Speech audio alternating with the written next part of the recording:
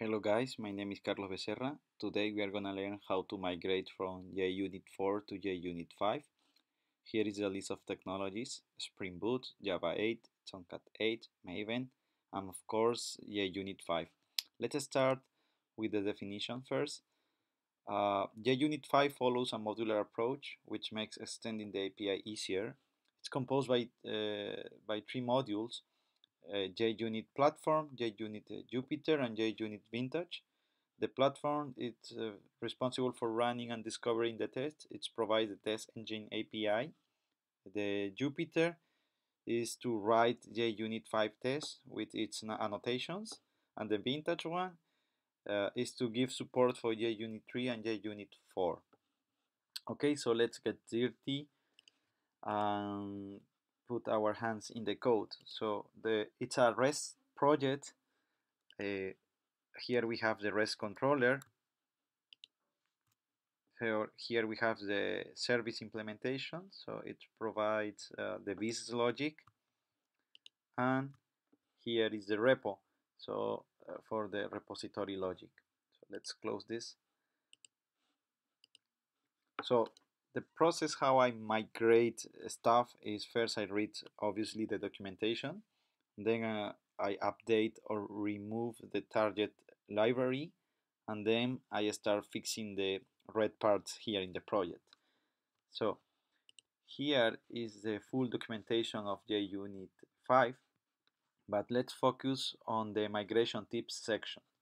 Basically, we have a new package, org JUnit Jupyter API.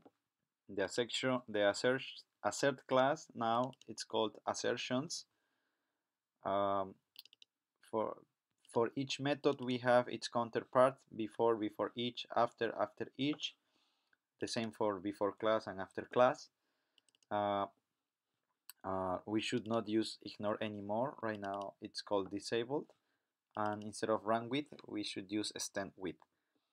Okay, so let's start. So I'm gonna remove the dependency of JUnit 4 by making the exclusion here of the JUnit Vintage module. I'm gonna save. Okay, so the project is ready. Let's start with the controller.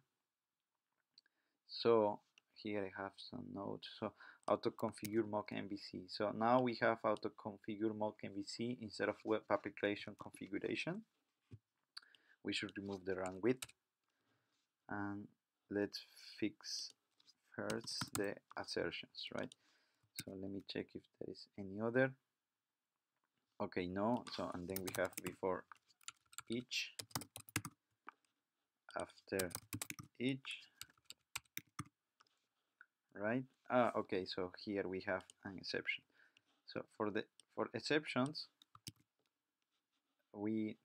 they use lambdas, so we should put our code inside that, right? So make sure that it's the same nested exception. We remove this and Control Shift O. Yes, we want Jupyter assertions. Finish. Okay, so here also they move this to the right part. Okay, now it should work.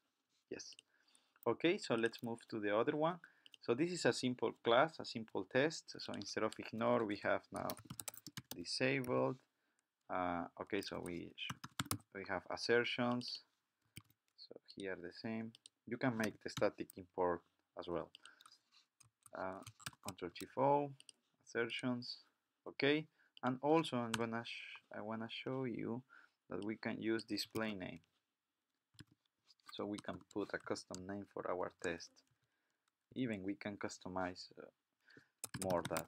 So line, array, split, not empty, test. We save it, Control Shift O. Okay, and so now the last one here, I use Mockito. I just wanna focus my test on the service implementation. So I mock the repository. So for that, as I told you, we should use extend with.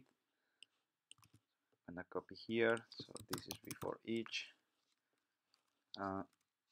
Do we have yes, we have assertions. So let's fix that first. Assertions.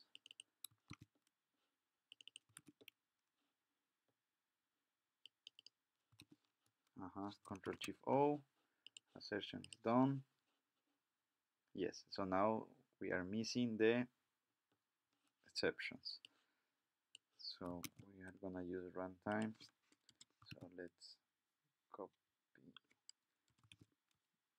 It's the same for all of them, and now put the code inside the lambda and remove this part.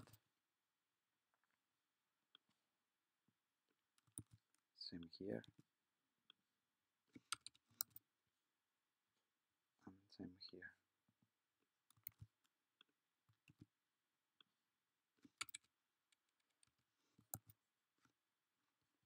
Okay, so everything seems to be fine. So let's run the test. So don't worry, I'm gonna provide you all the links for my project in JUnit 4, my project in JUnit 5, or the examples and the documentation is gonna be in the GitHub. Okay, so all our tests are okay. So look the naming convention, but focus on this one where we put the display name. So we have a custom name. And that's all. Thank you for watching.